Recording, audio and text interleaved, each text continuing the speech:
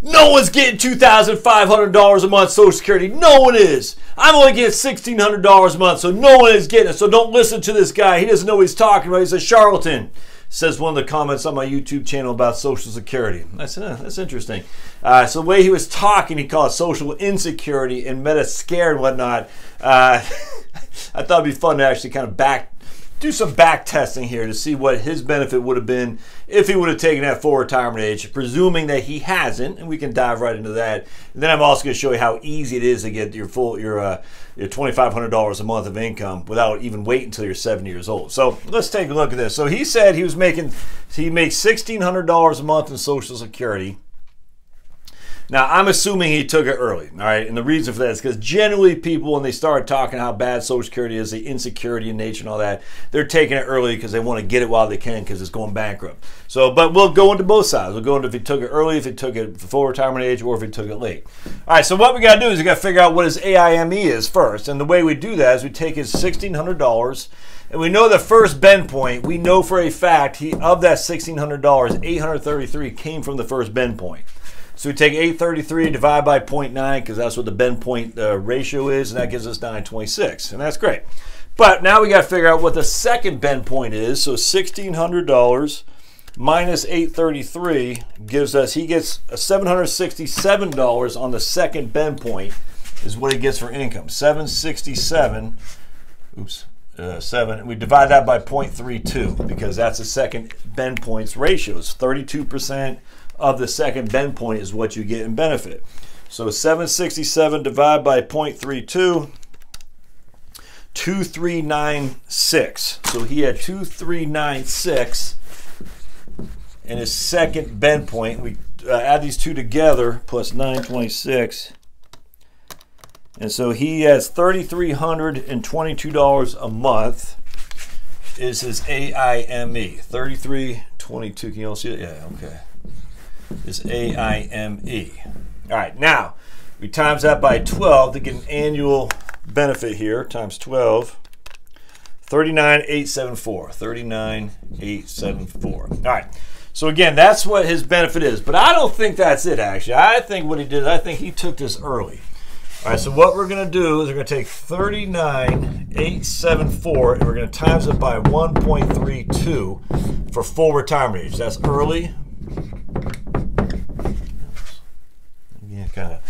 By 1.32 if we would have taken that full retirement age. 52,000. Let's try a different marker here. Try purple. 52,006. It's not working great, is it? All right, 52,634. Okay. You can see, all right. That's at full retirement age. All right, now we're going to times that by 1.32 to see what it would have been if he would have waited until his delayed earnings credits. Now, again, he did say only people who waited till 70 get the $2,500 a month. Well, let's just take a look.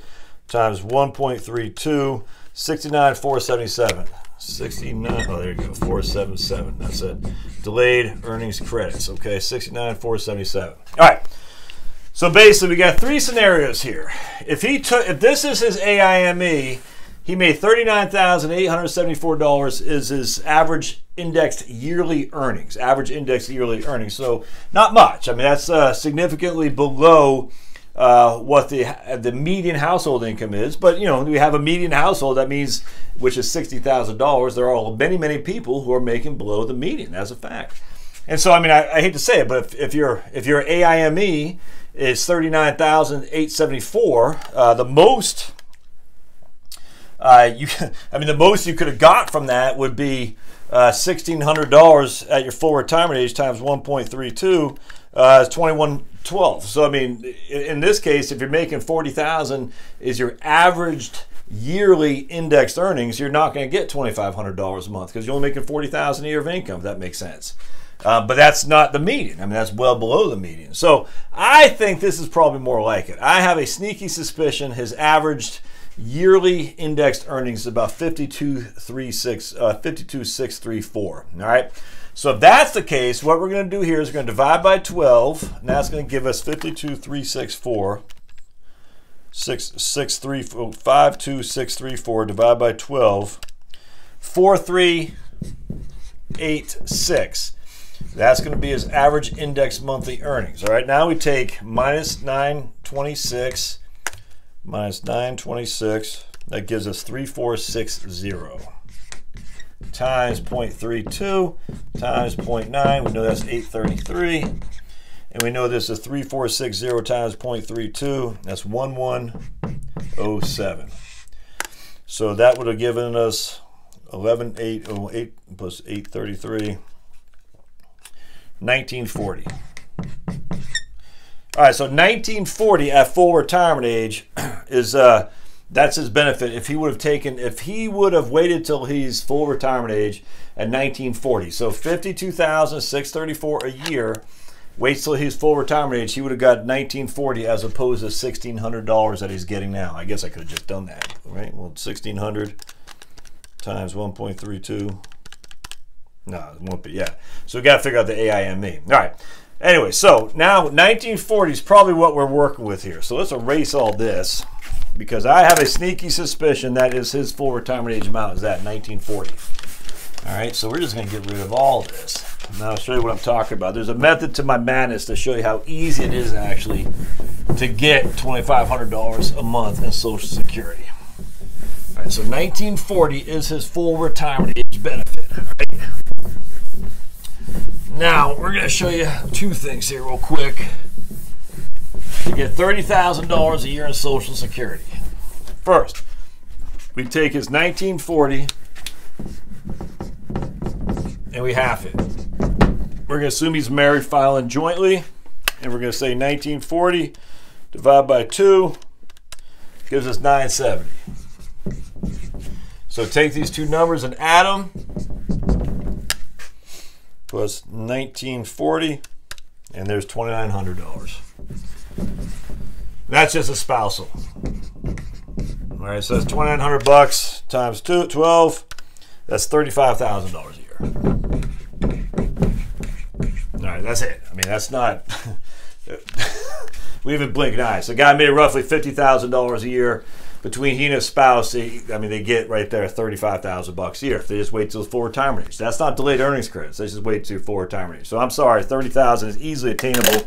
But let's say, yeah, Josh, I'm not married. All right, you're not married. How do you get $30,000 a year if you're not married? All right, well, here we're just going to do some back testing. Let me get a different color here. I don't like the way that one's working. Yeah, let's just have this green one. Let's just say make $60,000 a year. And we're going to say that's your average index monthly earnings is $5,000. You made the median household amount throughout your lifetime. You didn't make more, you didn't make less. You just made the median household amount, which is $60,000 a year or $5,000 a month. Again, first 833 times that by 0.9 equals 833. Oops, not 833. It's the first 926, excuse me. All right. Now we take 5,000 minus 926. That gives us $4,074. Minus 4,074 times that by 0.32 equals